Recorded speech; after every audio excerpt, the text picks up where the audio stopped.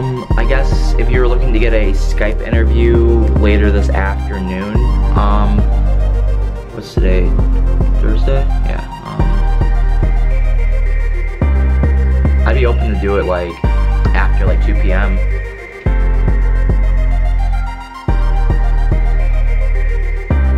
Hey, what's up? My name is Zach Menden. It is Thursday, March 22nd, and I've been looking for a job for 81 days now. Well, to my disbelief, the Chamberlain group actually called me back. I kind of figured after a week of not hearing back, I was just kind of off the mark. I wasn't really going to be moving on, and they weren't just getting back to me. But looks like I'm going to have a Skype interview with someone later on this afternoon. So hopefully that goes well. So by that question, you mean like just someone that was kind of hard to work with, and because of how their performance was, if it affected my performance, and how did I do to like kind of overcome that? Is that kind of what you're asking?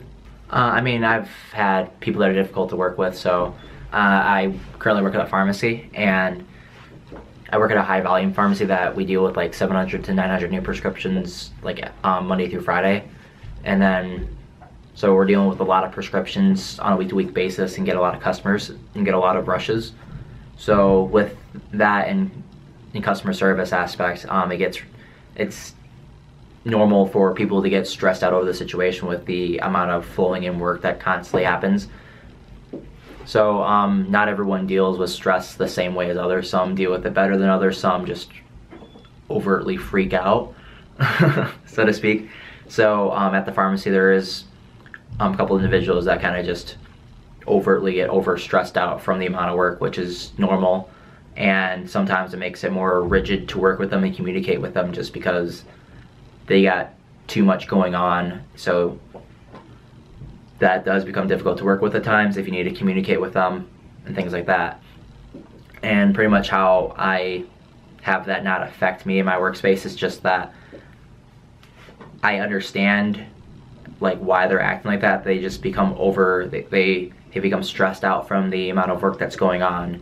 So when they are being more irritable or harder to communicate and work with, I know it's not just me in general, it's just them, and that's how they're adapting to the environment. So when I recognize that happened, I just have to make myself more flexible in how I work with them and around them to make sure that things can get done correctly and properly.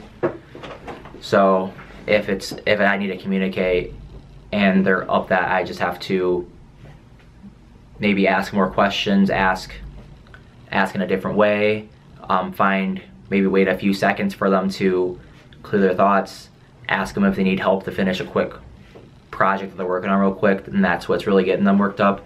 Just small things like that can help alleviate the situation, kind of smooth things out when people are becoming overly stressed. Okay, so my camera died in the middle of that phone interview.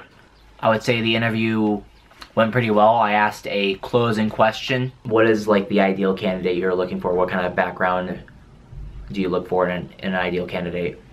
I want to say oversight, but I don't think that's the right word, but the fact that I don't have much sales experience, other than that little fact, were there any other concerns with me moving forward into a role like that?